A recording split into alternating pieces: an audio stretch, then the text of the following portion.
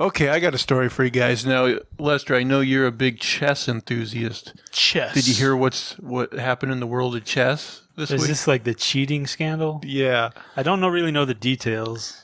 Chess Cup player accused of cheating with an anal sex toy.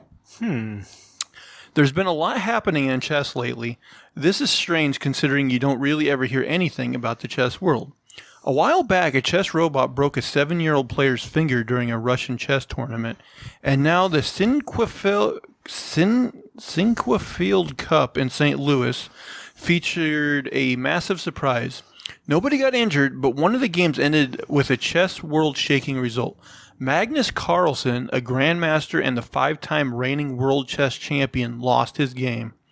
The shocking part is that he lost it to Hans Niemann. Although Niemann is a seasoned chess player, by all probability he shouldn't have bested Carlsen, yet he did. And naturally, due to the shocking twist, Niemann is now facing accusations that he cheated by using vibrating anal beads. Let's take a step back and start from the beginning. The game in question took place on September 4th during the Sinquefield Cup, a major chess tournament and the final event of the Grand Chess Tour. Due to the high profile of the event, it's no wonder that Carlsen was playing. The 31-year-old chess phenomenon has been famous since he was 13. He's the current reigning chess champion and has won both the Grand Chess Tour and Sinquefield Cup twice. Niemann, for his part, is also a chess grandmaster, but in the context of the Sinquefield Cup, he's still a relative nobody. The 19-year-old was the lowest-ranked player in the entire tournament. He has beaten Carlsen once in an online tournament. That said, it was a non-classical game, and Carlsen promptly proceeded to trounce Niemann in the following 2 games. Finally, in St. Louis, Carlsen was coming strong out of a 53-game winning streak. In the match against Niemann, Carlsen was also playing white, which has a small but statistically significant advantage due to getting to move first. In summary, Carlsen shouldn't have lost, but lose he did. Even Niemann seemed to be surprised by the result. In a follow-up interview, he called his victory a miracle. Quote, "I think he was just so demoralized because he's losing to an idiot like me. It must be embarrassing for the world champion to lose to me. I feel bad for him," said Niemann.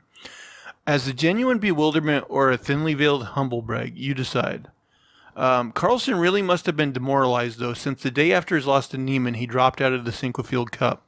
To put that into perspective, this is the first time this chess juggernaut has withdrawn from any tournament. Why would he do that?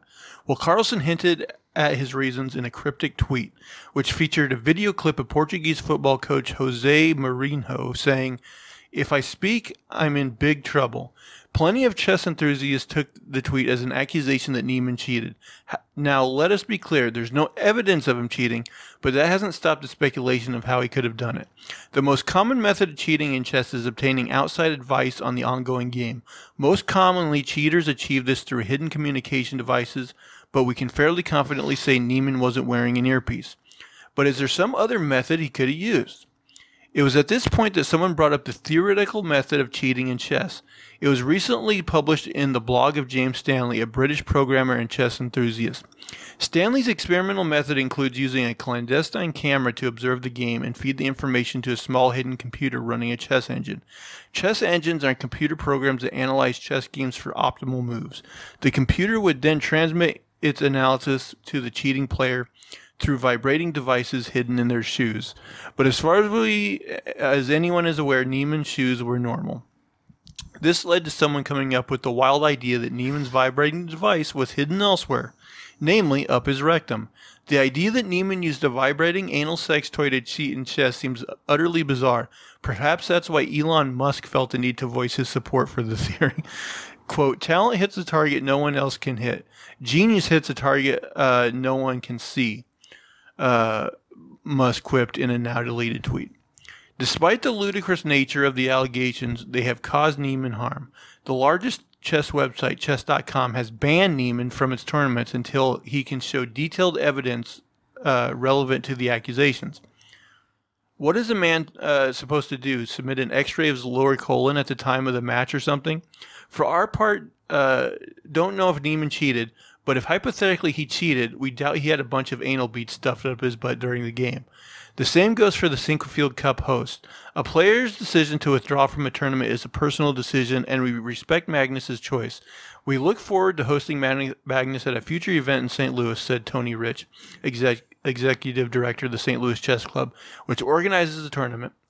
The ultimate winner of this year's Sinquefield Cup was Iranian-French Alireza Firouza. He took home the event's grand prize, a neat $100,000. No one accused him of having a secret buzzer in his ass, though.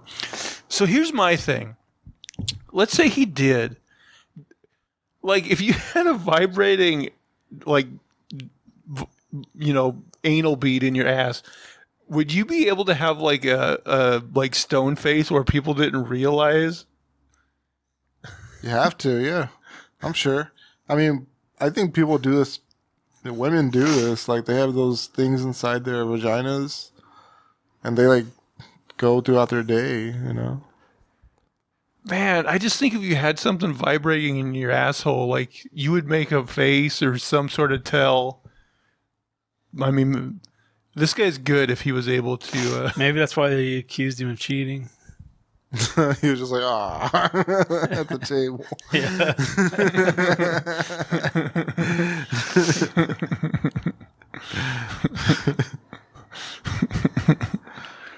Knight to rook 4.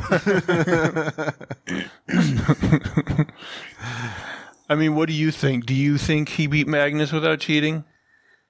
I mean, it doesn't sound like they have any solid proof. I'm guessing he was accusing him based on style of play because computers sometimes do things normal people don't. But I don't know.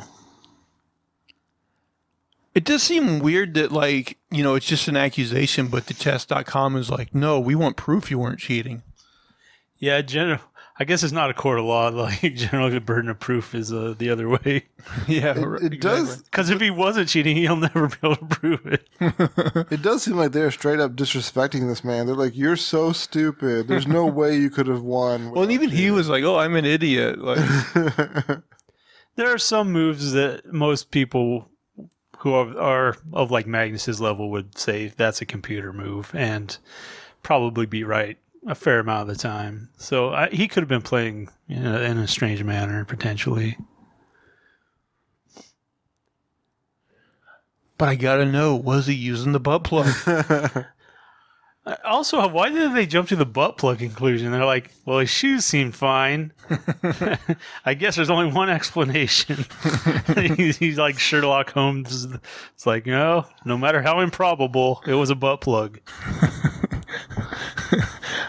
I actually do want to see, like, the Sherlock Holmes how he comes to the conclusion.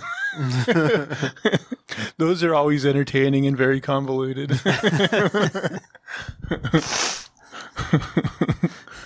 You see, right before his match, he was going down this highway, and there'd been this big spill on the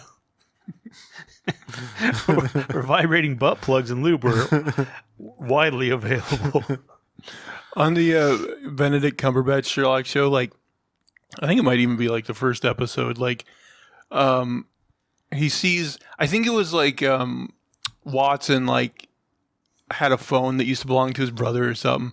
And he's like, oh, your brother's a bit of a drinker or something. And he's like, how do you know that? And he's like, there's scratches where, like, he went to plug the phone in and was scratching up the phone. And, like, I saw a woman tweet where she was like, oh, my God, Sherlock thinks I'm an alcoholic.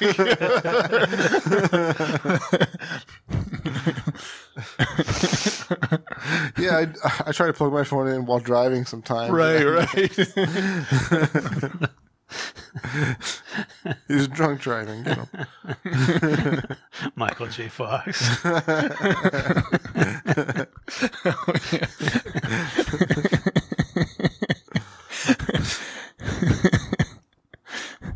Bit of a drinker there, are you, Marty?